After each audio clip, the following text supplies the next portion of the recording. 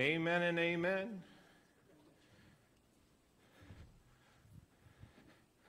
This is one of those mornings where all of us are doing about 2 or 3 different things, so pardon the exchange here.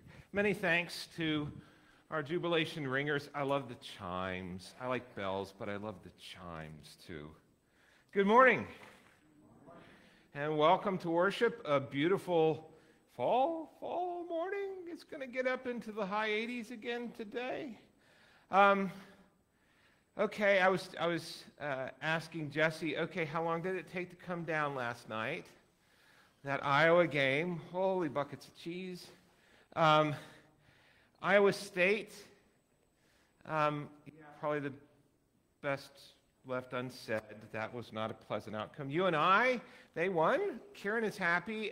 She's at the breast cancer walk this morning, but that seemed to be one of those no defense, 44-41. There was another game I saw like that. Ole Miss won. I can't remember who they were playing, but it was another one where it was like 55 to 52 or something along those lines, so no defense there. I know Prairie and Solon had their homecomings. I'm not sure about Mount Vernon. Solon and Mount Vernon won. Prairie unfortunately lost a close one, but that's how it goes. But it was a beautiful day to be out, beautiful evening to be out on Friday, and it is good that we are together today on this 18th Sunday after the season of Pentecost began, and once again, we're kind of sitting at the feet of Jesus and pondering, what is it that we are called to do and be as followers of Jesus? What does the reign of God, the kingdom of God, look like, and how do we live in it? It is good that we are gathered together. I invite us to stand as we sing our gathering hymn.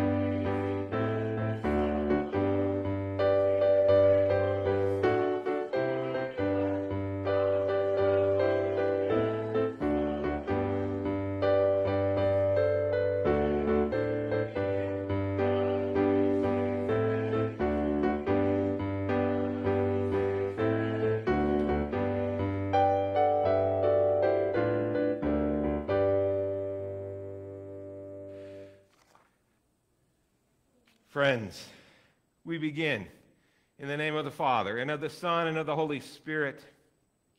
Amen. If we say we have no sin, that we are perfect in all that we think, say, and do, we deceive ourselves, and the truth is not in us. Let us confess our sin in the presence of God and of one another.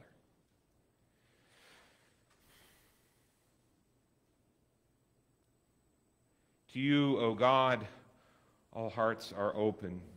To you, all desires are known. We come to you confessing our sins, things thought, done, and spoken, things left unthought, undone and unsaid. Forgive us where we have done wrong against ourselves, our neighbors, and you. Show us your ways, teach us your paths, and lead us in justice and truth for the sake of your Son, Jesus Christ, our Savior and Lord. Amen. With joy I proclaim to you that Almighty God, overflowing with grace, rich in mercy, abundant in love, forgives you all your sin and makes you new again in Jesus Christ. Thanks be to God. And we sing.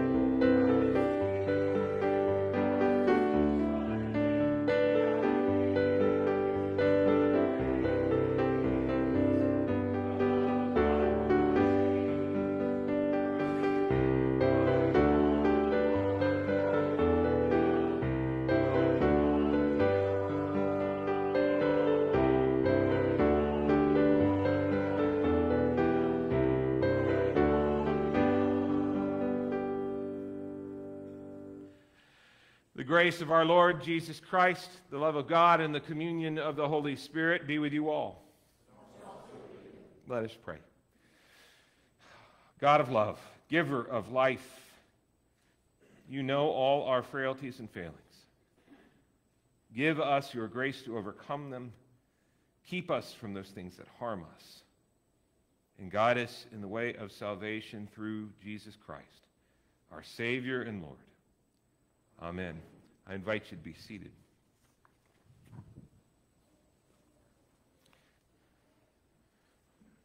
A little bit of a heads up as we prepare for the readings. Once again, we will be taking a noisy offering to support our crop walk. So just a little heads up. Our first reading comes from Ezekiel, the 18th chapter. Ezekiel challenges those who think they cannot change because of what their parents were and did, or who think they cannot reverse their own previous behavior. God insistently invites people to turn and live. The word of the Lord came to me. What do you mean by repeating this proverb concerning the land of Israel? The parents have eaten sour grapes, and the children's teeth are set on edge. As I live, says the Lord God, this proverb shall no more be used by you in Israel. Know that all lives are mine. The life of the parent as well as the life of the child is mine. It is only the person who sins that shall die. And yet you say, the way of the Lord is unfair. Now hear, O house of Israel, is my way unfair? Is it not your ways that are unfair? When the righteous turn away from their righteousness and commit iniquity, they shall die for it. For the iniquity that they have committed, they shall die. And again, when the wicked turn away from the wickedness they have committed and do what is lawful and right, they shall save their life. Because they considered and turned away from all the transgressions that they had committed, they shall surely live, they shall not die. Yet the house of Israel says, the way of the Lord is unfair. O house of Israel, are my ways unfair? Is it not your ways that are unfair? Therefore I will judge you, O house of Israel, all of you according to your ways, says the Lord God. Repent and turn from all your transgressions, otherwise iniquity will be your ruin. Cast away from you all your transgressions that you have committed against me, and get yourselves a new heart and a new spirit. Why will you die, O house of Israel? For I have no pleasure in the death of anyone, says the Lord God. Turn then and live. Our psalm is Psalm 25, which we will read responsibly. To you, O Lord, I lift up my soul.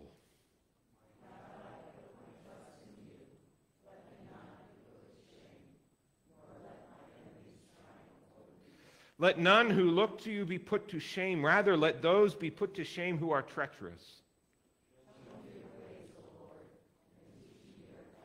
Lead me in your truth and teach me, for you are the God of my salvation. In you have I trusted all the day long.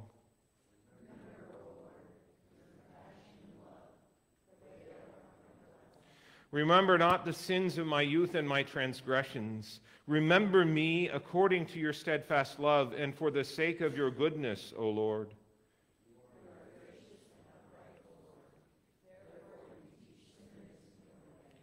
You lead the lowly in justice and teach the lowly your way. Our second reading comes from Philippians, the second chapter. As part of a call for harmony rather than self-seeking, Paul uses a very early Christian hymn that extols the selflessness of Christ in his obedient death on the cross. It's a doxology. It praises Jesus for who he is. Christ's selfless perspective is to be the essential perspective we share as the foundation for Christian unity. If then there is any encouragement in Christ, any consolation from love, any sharing in the Spirit, any compassion and sympathy, make my joy complete. Be of the same mind, having the same love, being in full accord and of one mind. Do nothing for selfish ambition or conceit, but in humility regard others as better than yourselves. Let each of you look not to your own interests, but to the interests of others. Let the same mind be in you that was in Christ Jesus, who, though he was in the form of God, did not regard equality with God as something to be exploited, but emptied himself, taking the form of a slave, being born in human likeness. And being found in human form, he humbled himself and became obedient to the point of death, even death on a cross. Therefore, God also highly exalted him and gave him the name that is above every name, so that at the name of Jesus every knee should bend in heaven and on earth and under the earth, and every tongue should confess that Jesus Christ is Lord, to the glory of God the Father. Therefore, my beloved, just as you have always obeyed me, not only in my presence, but much more now in my absence, work out your own salvation with fear and trembling, for it is God who is at work in you, enabling you both to will and to work for his good pleasure. Word of God, word of life. As you may know, this afternoon is our crop walk for hunger, where we walk to help raise money to help feed those who are hungry, who often have to walk many miles just for clean water. And so we are going to do a noisy offering this morning. Would you guys like to help me? This is very heavy. Would you mind helping me come carry this? So here's what we're going to do. Can you help me carry this? You want to come up? Okay, that's fine. Can you help me carry that? So what we're going to do is we're going to visit these guys. So can you come over here? And we're going to see if they have anything to drop in. All right, there we go. Oh, that's heavy. Oh, here we go. All right, we're going to go back this way. We got to hit everybody. And so we're asking folks to help contribute. They'll let us know if they've got something. I think I see the big guy in the back here.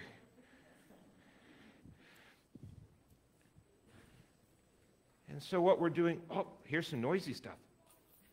Oh, yeah, excellent. Thank you. Right here, young man. There we go. Oh, holy buckets of cheese. Wait a second. We're going to have to put it down for this. Thank you for bringing it over. All right, young man. Right here, right here. Oh, yeah. Oh, here's a couple of coins right here. Okay, I think we better put it on the ground for this. Take a look at what she's got. Oh my goodness, this is wonderful. Do you guys see? Go ahead and set it down. She's going to dump that whole thing in here. Wow. Can you hear that? Can you put your hand on the back of the bag and you can kind of help her out a little bit? Oh goodness, I know. Ah. There we go. Ah. People have been so generous they put bills in it. Doesn't make as much a noise, does it? Well. And we are so sad. Oh, can you pick that up? You got it? Oh, okay. You can help me carry it to the front, and then I will take it. Oh, goodness. How about right here? What do you think? We'll put it right here. Can you give me 5? Thank you so much, young man. Thank you all so much. Holy buckets of cheese.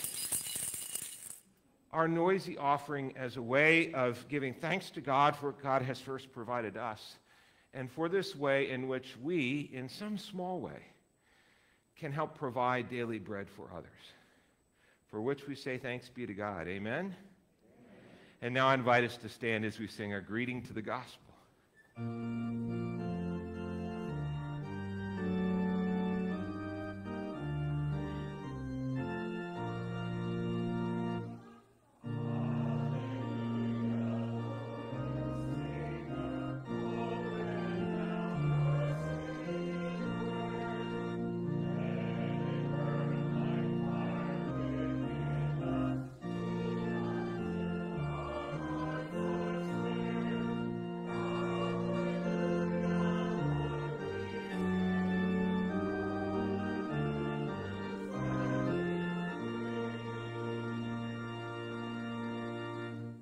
The Holy Gospel according to Matthew, the 21st chapter.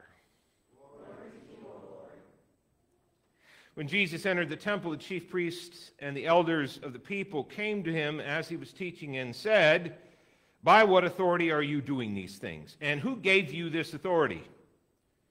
Jesus said to them, "I'll ask you one question. If you tell me the answer, then I will tell you by what authority I do these things. Did the baptism of John come from heaven, or was it of human origin?"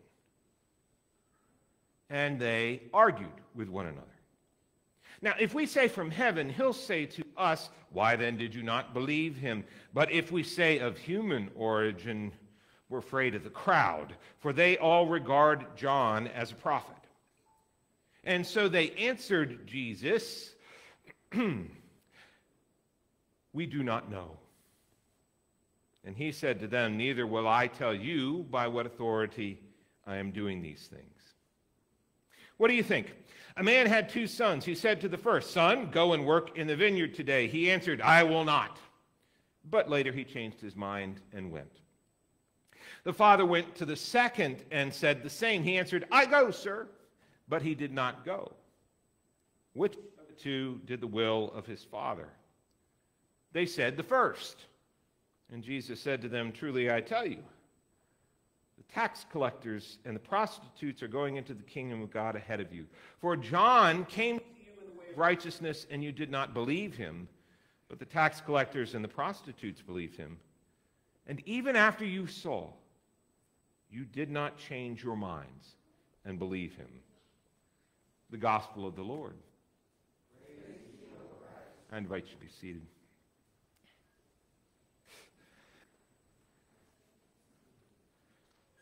Rather than a sermon, I have more kind of a few vignettes to offer today. Some things that I have been pondering on about this text.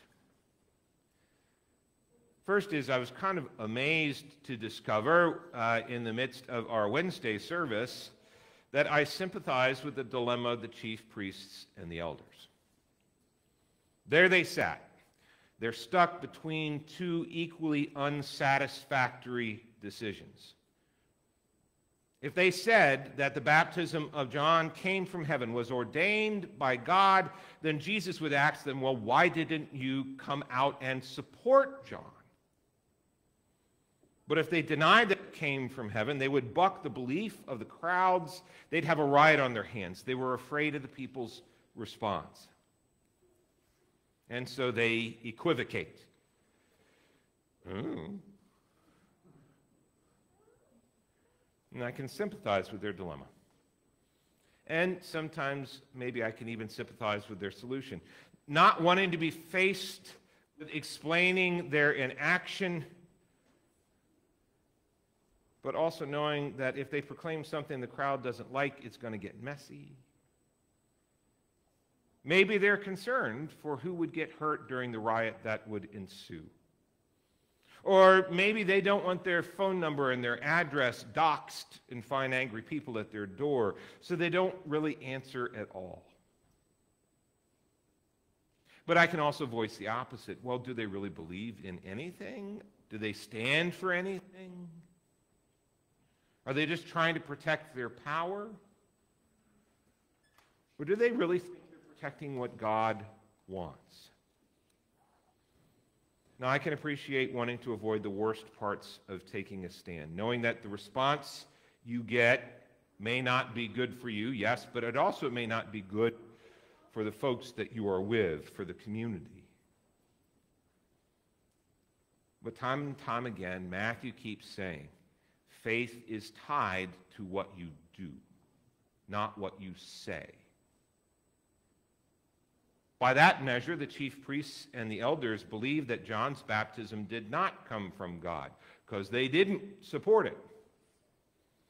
This despite the crowds that he drew, this despite their own investigation into his ministry, they just didn't want to say what they really believed. Perhaps it's lack of integrity on their part, or truly not wanting to provide the Romans an excuse to kill a bunch of Jews because there was a riot during this festival, something that was known to happen frequently. But either way, Jesus says, they did not do what God had called them to do. It's not what you say you're going to do. It's about what you do. Actions speak louder than words. What you do reveals what you really believe, trust, look to. There's a famous quote, preach the gospel at all times, when necessary use words. It's often attributed to St. Francis of Assisi. You know, the statue that you put out in the garden, right? But scholars really can find no evidence that he said that. A similar quote a friend of mine used to have at the tag end of her emails was, "Remember, you may be the only Bible some people ever read." The promise we make at our affirmation of baptism is to proclaim the good news of God and Jesus Christ through word and deed. All of these things can be a bit challenging. I don't know about you, but often when I hear them, there's a little bit of an ouch moment. Because I automatically think of those times and places where I did not act, where I was proclaiming something other than the good news of God and Jesus Christ by what I did. Where the Bible I presented was maybe one of hatred or neglect or indifference. Matthew reminds us faith is a verb. It's an action word. Faith is not passive acceptance, but rather active adherence. It is a movement to follow, a movement to care, a movement to comfort, a movement to love everyone.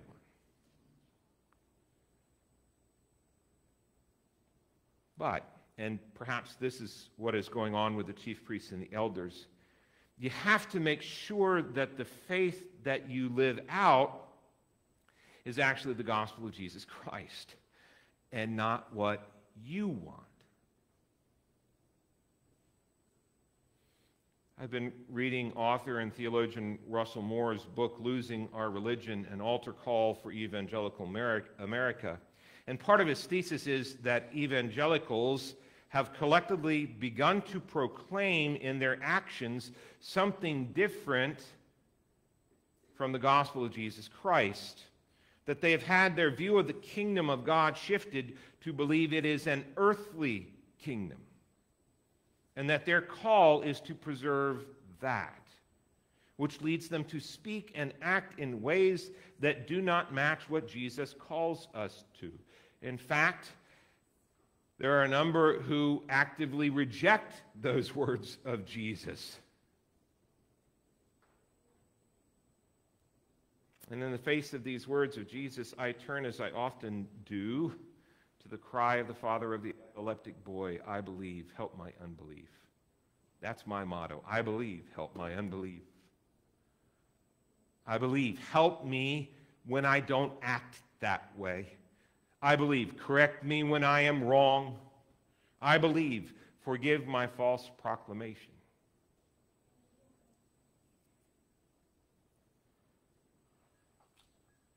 My final pondering is the question that the chief priests and the elders have for Jesus. By what authority are you doing these things? Who gave you this authority? One commentator I was reading this week asked this question of those of us who are public preachers. By what authority do you stand in front of the people of God every Sunday? By what authority do you preach and preside? And my immediate answer is, well, surely not mine. When I was installed as myself and pastor, I was at that point an associate in ministry. We together were a mission developer. I was 3/4 time, she was 1/4 time. And that was when Seeds of Faith was a mission start over in Mount Vernon.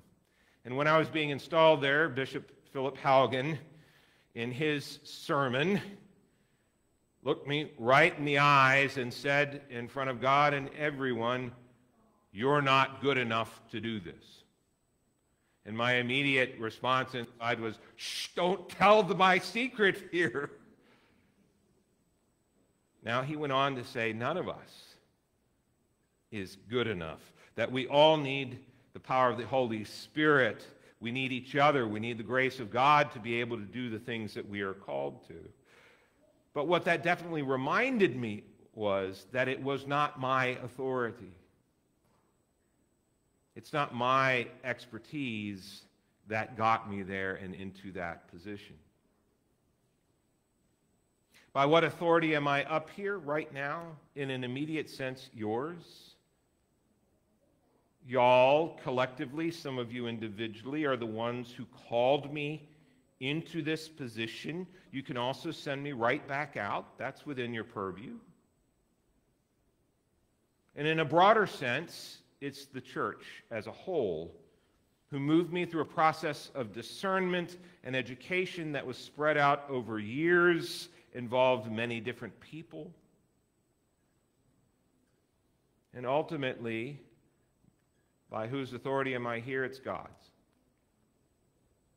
who called and equipped me as a unique individual, gave me gifts that the church as a whole, and you guys in particular, have said are good for ministry. By what authority?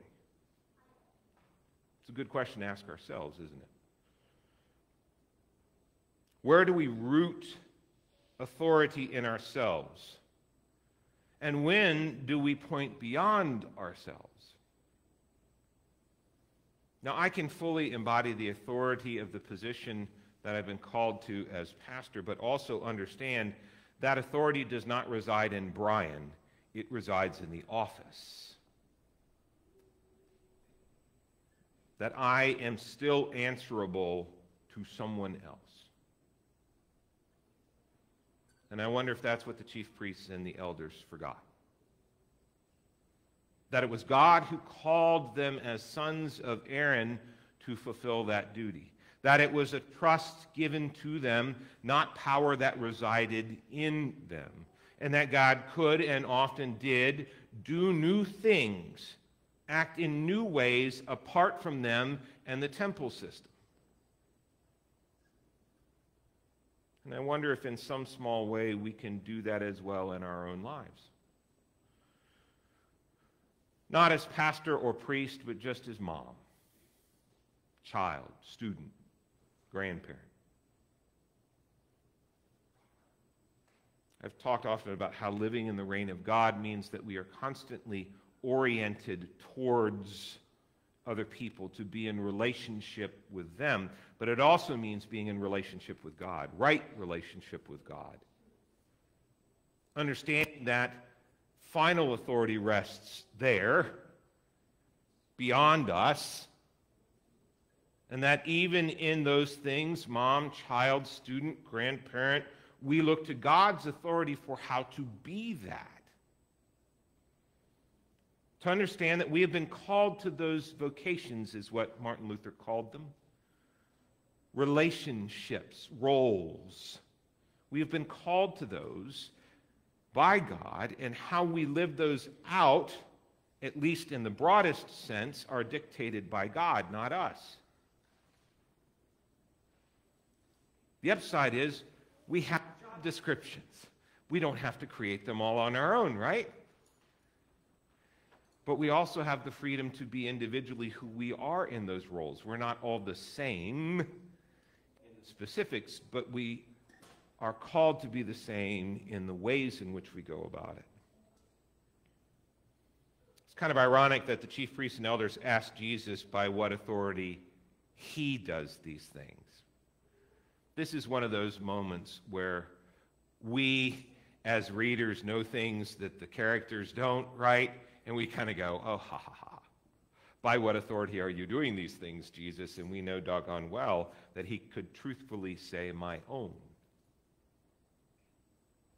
As the Son of the Father, whose word goes forth by the breath of the Holy Spirit, Jesus is God, doing a new thing in the world. And it's so like Jesus that he doesn't just come out and say that, right? No, Jesus is a rabbi, he's a teacher at his core, and he tries once again to teach them, to enlighten.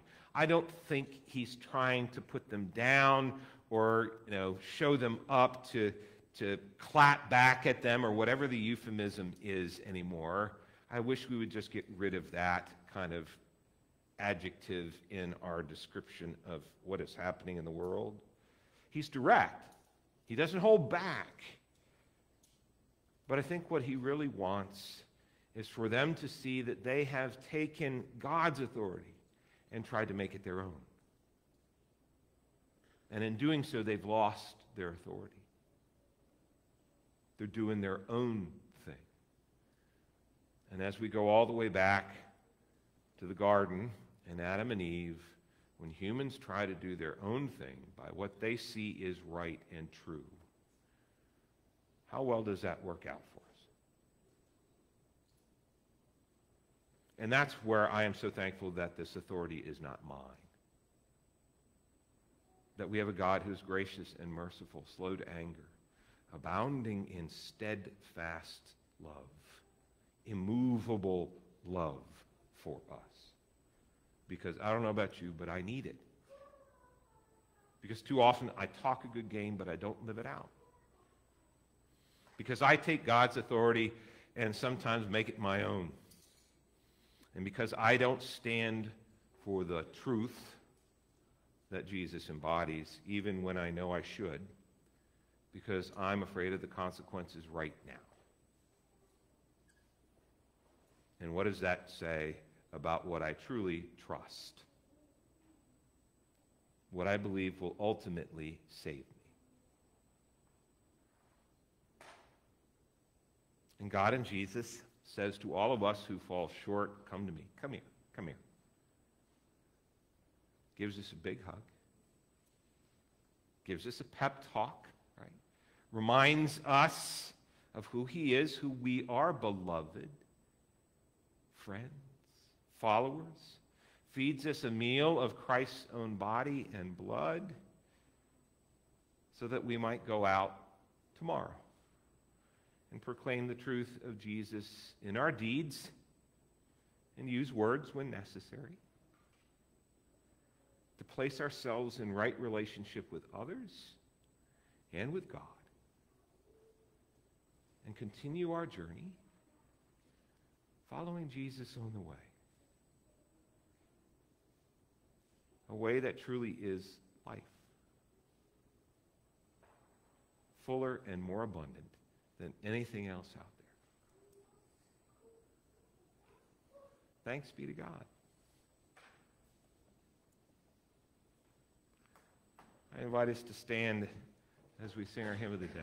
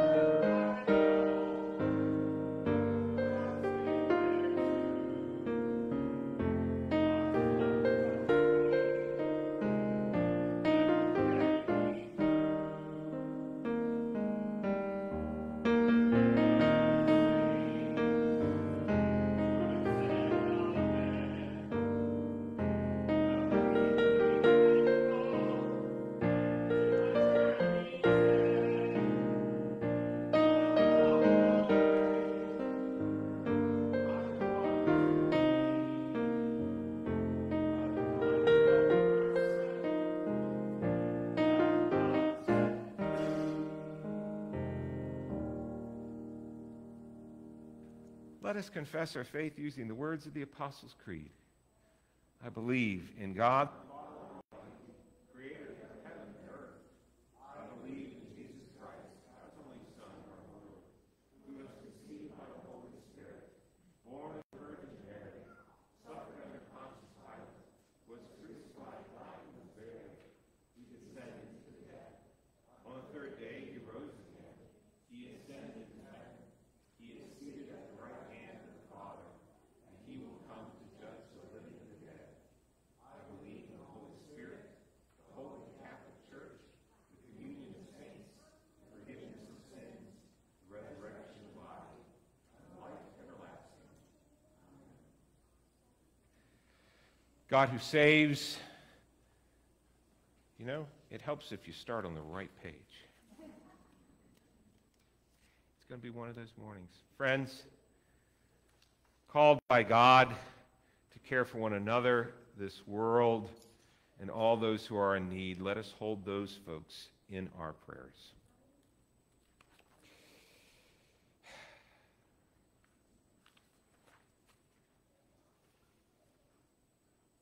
We put our trust in you, O God, as we pray for the church.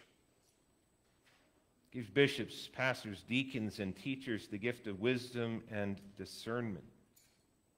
Give members courage and boldness to proclaim your truth in their lives. And send your Spirit upon us, that we might be faithful witnesses. Merciful God, lead us in your truth as we pray for creation, O God. We give thanks for the bounty that is in the fields that will feed us. Protect farmers and all who bring in the harvest. Make us aware of them, especially on our roads. Empower us to look to the interests of others as we make choices that impact the environment of this world you have given us to steward. Merciful God, lead us in justice as we pray for those in government, the military, law enforcement, and other positions of authority. Give all of them humble and willing hearts looking to the needs of others. We pray also for our enemies and those who persecute us, that your peace might prevail in our lives. Merciful God. Trusting your goodness, we pray for all caregivers and the people who are sick or suffering in any way. Especially we pray this day for Sally, Cooper, Linda, Pat, Nancy, Mike, Patty, Shunji, Bill, Roger, Stephanie, Mark, Marius, Pearl, Dan, Catherine, George, Donnie, Shayla, Joyce, Tom, Rick, Paul, Lane, Katie, Sam, Marilyn, Renelda, Marla, Karen, Rachel, Morris, and all those who we name now aloud in the silence of our hearts.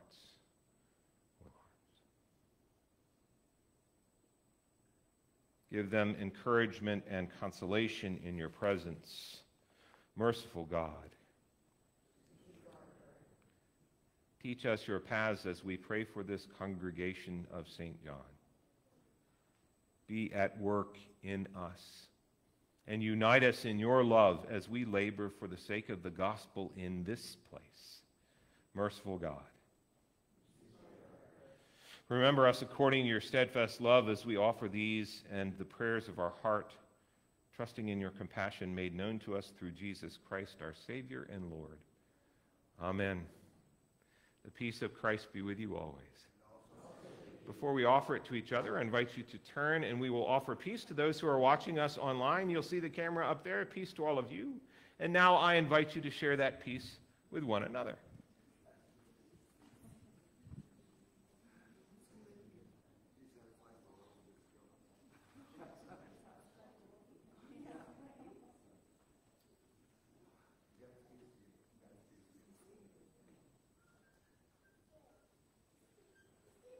Now I invite you to be seated. This is our time of offering, so just a reminder, if you have a gift you would like to make to the mission and ministry of St. John, the work that we do together, you can make that offering in the gold plate as you go out through the center doors. You can also always make an offering online at our website, stjohnely.org.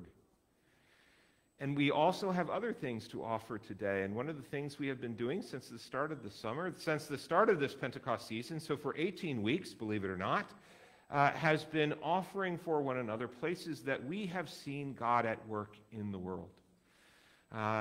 Nature, people, events, happenings. And so I would invite you, ask you, where have you seen God at work today? In this past week? Yeah. Yeah. Nah, that's okay. We have all fought it in one form or another. Yesterday in the Iowa game.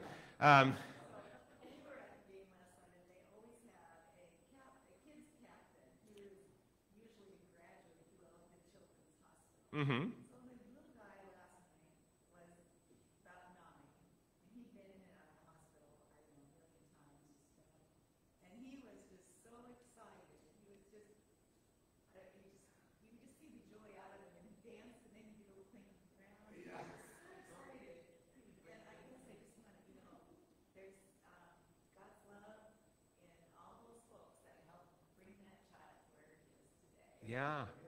Yeah.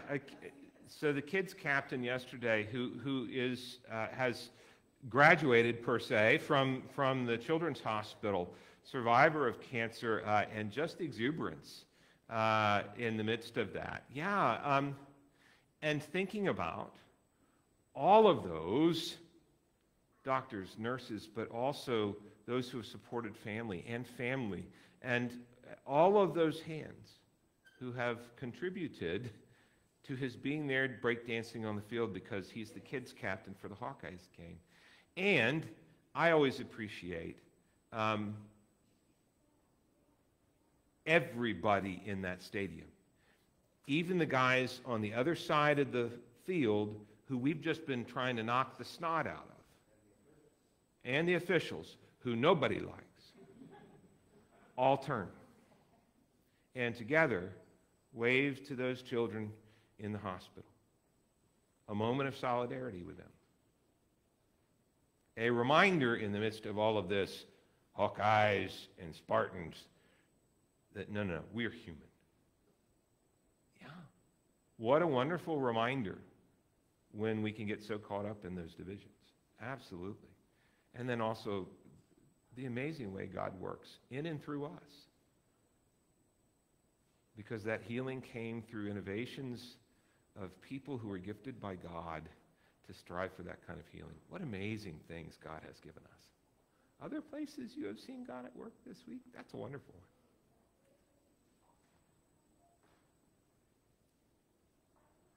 I invite you to be on the lookout.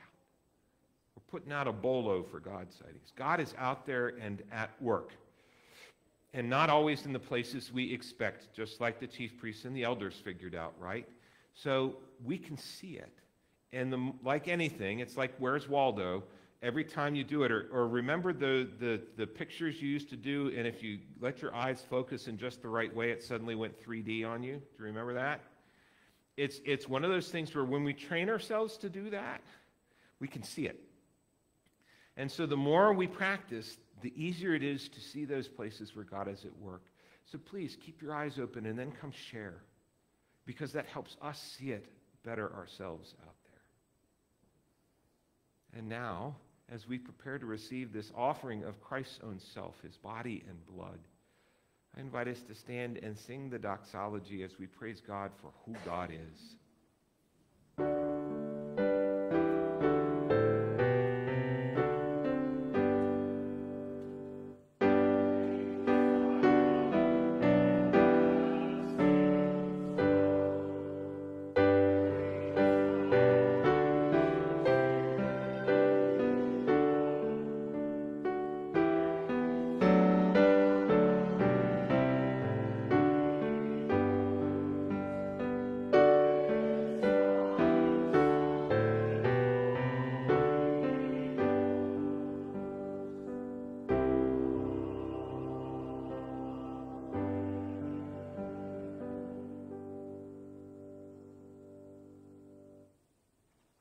Let us pray. O God of power, God of plenty, all things belong to you. We bring your gifts of bread and wine to the table that all might be fed. Form us into the body of your beloved, Jesus Christ, our Savior and Lord. Amen. The Lord be with you. And also with you. Lift up your hearts. We lift them to the Lord. Let us give thanks to the Lord our God. It is indeed right, our duty and our joy, that we should at all times and in all places give thanks and praise to you, Almighty and merciful God, through our Savior Jesus Christ, who on this day overcame death and the grave, and by his glorious resurrection opened to us the way of everlasting life. And so, with all the choirs of angels, with the church on earth and the hosts of heaven, we praise your name and join their unending hymn.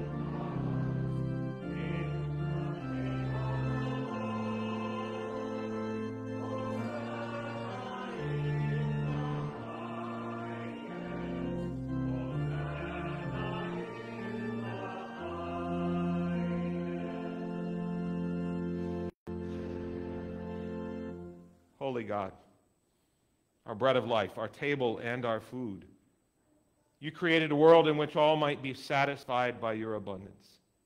You dined with Abraham and Sarah, promising them life, and fed your people Israel with manna from heaven. You sent your Son to eat with sinners and to become food for the world. In the night in which he was betrayed, our Lord Jesus took bread, gave thanks, broke it, and gave it to his disciples, saying, "Take and eat. This is my body, given for you.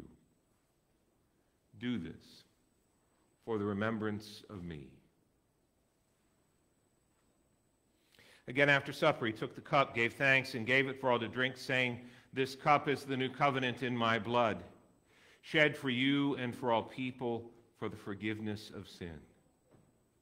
Do this for the remembrance of me."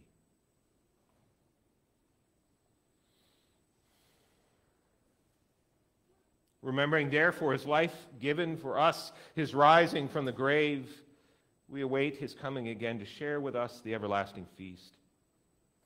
By your Spirit, nurture and sustain us with this meal. Strengthen us to serve all in hunger and want, and by this bread and cup make of us the body of your Son. Through him all glory and honor is yours, Almighty Father, with the Holy Spirit in your holy church, both now and forever. Amen. Lord, remember us in your kingdom. Teach us to pray. Our Father, who art in heaven, hallowed be thy name. Thy kingdom come, thy will be done on earth as it is in heaven. Give us this day our daily bread, and forgive us our trespasses, as we forgive those who trespass against us. And lead us not into temptation, but deliver us from evil. For thine is the kingdom, and the power, and the glory, forever and ever. Amen. Jesus invites you to this table. Come, eat, and live.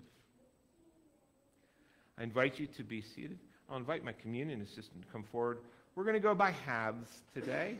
So we'll start at the back and come forward, and we'll do this half. And then when this half is done, we'll start at the back again, and you can come forward, and we'll do this half. You'll come to me first. Feel free to dip your fingers into the font if you wish to remember your baptism. Then if you wish to receive, body of Christ given for you, and you'll eat, and then you'll step to the side where Marilyn will be with the tray. Red is wine, white is grape juice. When you're done, if you would please just put your cups into the white baskets. All are welcome at this table. Come.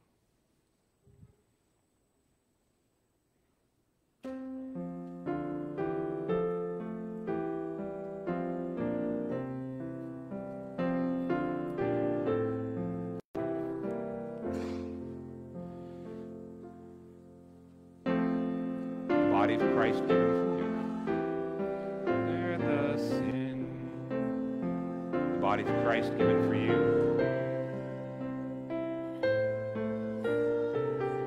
The body of Christ given for you.